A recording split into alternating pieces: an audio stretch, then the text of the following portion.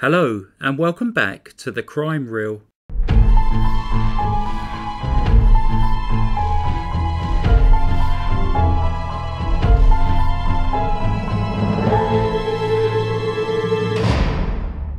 For today's true crime narration, we shall be looking at two unsolved murders dating back to the 1980s that took place in England. Both of these cases are still being investigated 40 years later and may have been committed by the same individual.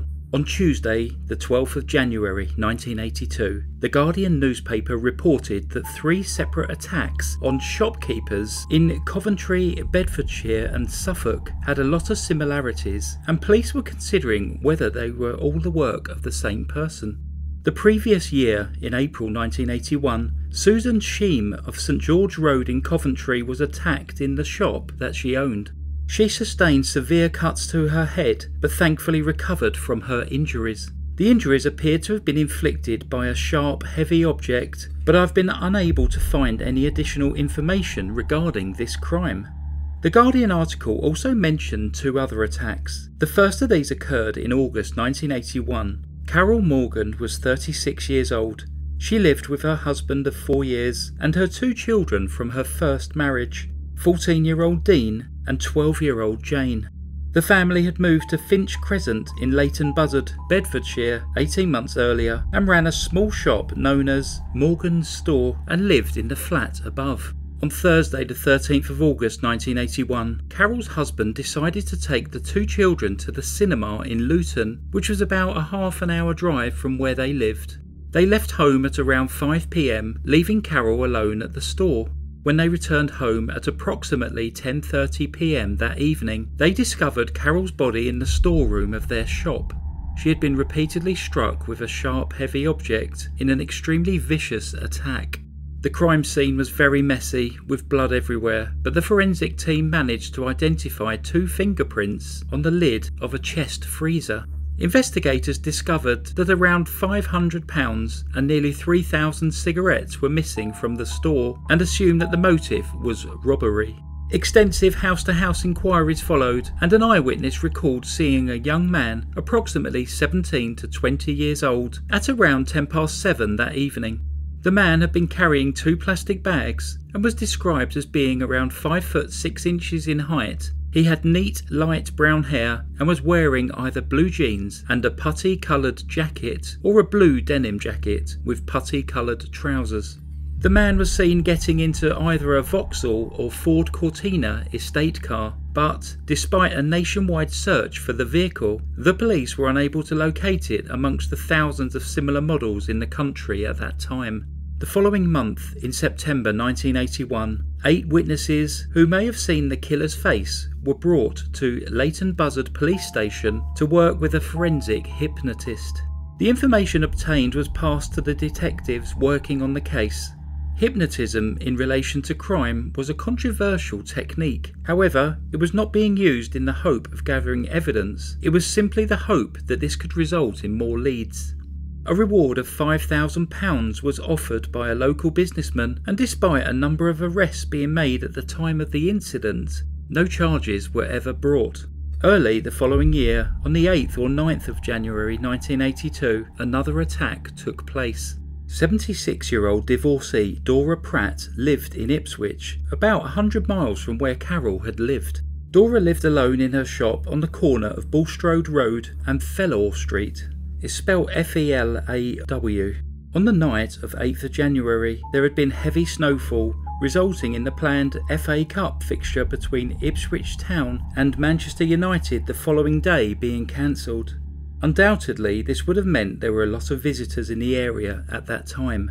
At 5 a.m. on the morning of Saturday the 9th of January, Dora was found by Police Constable Anthony Spry. She was unconscious on the floor of her home above her store, and Anthony had forced his way into the shop after becoming concerned for Dora's welfare. Again, the crime scene was very messy, and around £200 had been stolen. Dora was lying in a pool of blood, having sustained 3 blows to her head.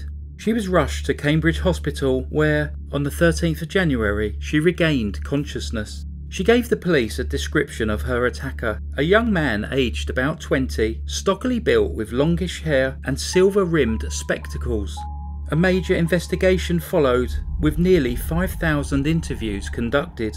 The police managed to trace all of the customers who had visited the shop on the 8th of January and rule them out of the inquiry, all except the man wearing the silver-rimmed spectacles.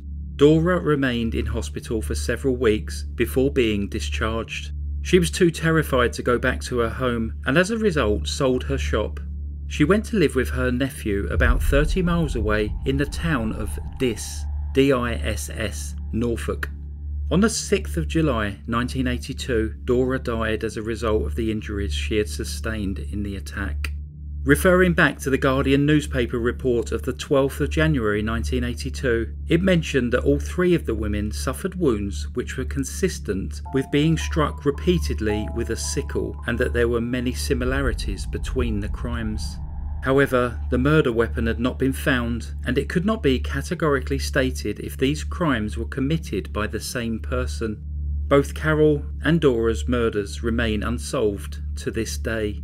Dora's case is regularly reviewed by Suffolk Police in the hope that progress made in forensic science or information from new witnesses who now feel able to come forward which will help bring Dora's killer to justice. On the Suffolk Police website it states under the title of current progress that a review of the forensic evidence has been carried out and the findings are subject of analysis to help provide direction to take the case forward. Carol's murder has also been the subject of multiple reviews, in this case by the Bedfordshire Police. Over the years, fingerprints have continued to be checked against those found on the freezer whenever people of the applicable age are entered into the system. On the 27th of November 2019, the police announced that they had arrested a 69-year-old man and a 70-year-old woman from Brighton in connection with Carol's murder. The police stated that they would be carrying out additional work both at Carol's shop and in Brighton. The following day, both of these suspects were released on police bail. Then, on 30th of June 2021, a 70-year-old man and 72-year-old woman from Brighton were arrested on suspicion of Carol's murder and conspiracy to murder. They have been released under investigation while inquiries continue. On the 13th of August 2021, the 40th anniversary of Carol's murder, the police reissued their appeal for information to assist their inquiries. Detective Chief Inspector Carl Foster from the Bedfordshire, Cambridgeshire and Hertfordshire Major Crime Unit issued the following statement. Today, we are asking for the public's help in tracing several people who we believe may have information which could prove crucial to our case. We are keen to seek and speak to Diane Porter and Suzanne Williams, who lived in the Lynslade area around 1981. It is important to note that neither woman are suspected of any involvement in the matter, but they may be able to help to assist us with this investigation.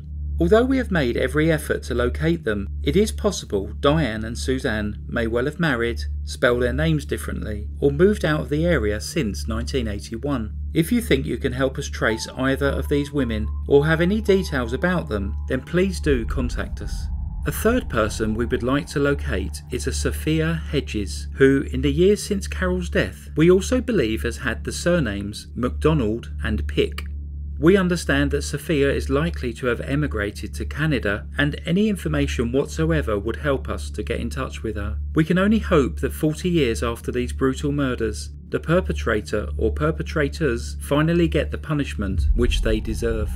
That concludes today's case. Personally, I live in hope that one day they will get justice. Please add any comments down below. Thank you so much for supporting this channel. Stay safe. Goodbye. Psst. I mentioned the market town of Diss earlier, and it's a Saxon word meaning ditch or dike. Can't touch this. Goodbye.